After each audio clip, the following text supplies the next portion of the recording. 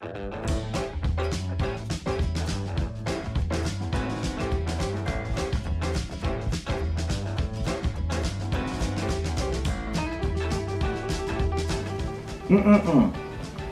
up, everyone? Welcome back to Cooking with Jib. As always, I'm your boy, Jib.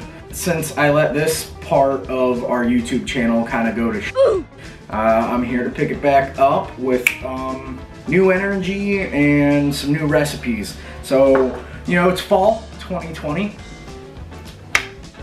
What a year it's been. I'm assuming with the cold weather, a lot of people are probably gonna start trying to stay inside a little bit more. So I got some fun, some easy, some more out there kind of recipes for y'all to try, and hopefully I stay on top of editing. Today we're working on a brined pork chop recipe.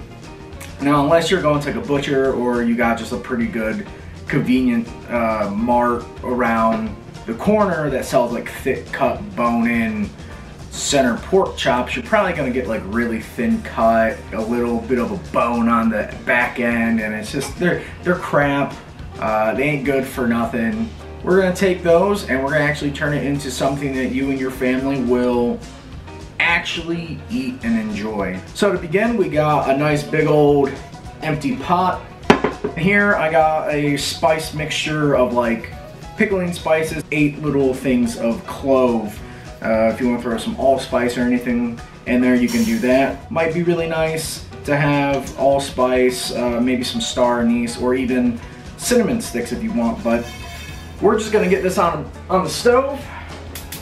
Now we're gonna let these spices sit on the stove for, I don't know, maybe about a minute, 2 minutes over a high medium heat. You just kind of want them to open up, get a little aromatic. We definitely don't want to burn them by any means. We're just gonna kind of toast them off. Yeah, that smells good. Next thing that we're gonna do, we're gonna go ahead and with our liquid.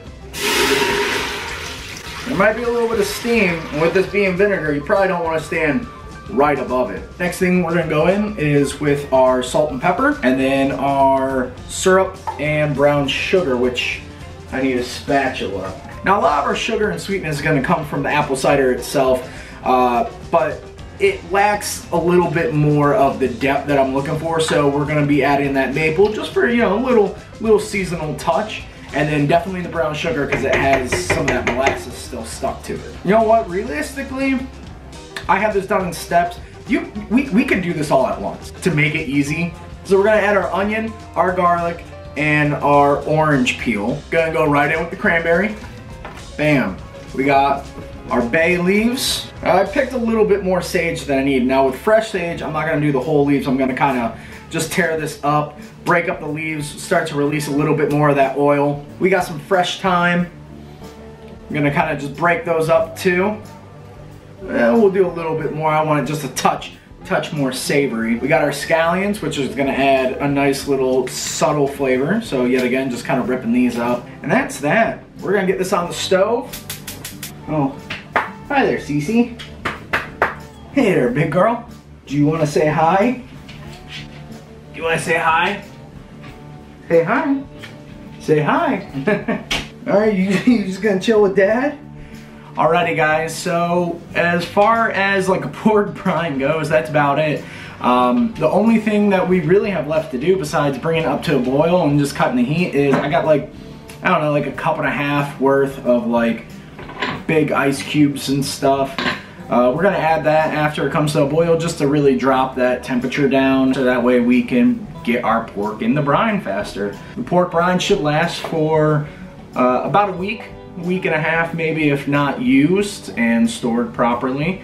About after the second time of using it, third time maybe of using the brine, or maybe about 3 days after you've used it and you haven't used it again, it's gonna look a little milky, a little gross. Toss it. It's done. Hot. Should have known better. I hated these. I'm just like a towel kind of person. A girl bought me these like a year ago, 2 years ago. I mean, I get why. You just kind of slip them on like slippers and then away you go. last thing we gotta do is go ahead and add our ice. You know, it's still gonna take a minute, but at least that ice will help kind of bring that temperature down a little bit. Now, if you have like a bigger fridge or like a secondary fridge like I do, like I'm gonna go pop this in that fridge and try and get it to cool down a little bit sooner, but that smells good. Well, that's about it, guys. The brine, you put some meat in it, you pull the meat out, you cook it. If I got some decent daylight, you know, I'll shoot that up, throw it at the end of this video so you guys can kind of see what the pork looks like, but I mean, it's thin pork chops.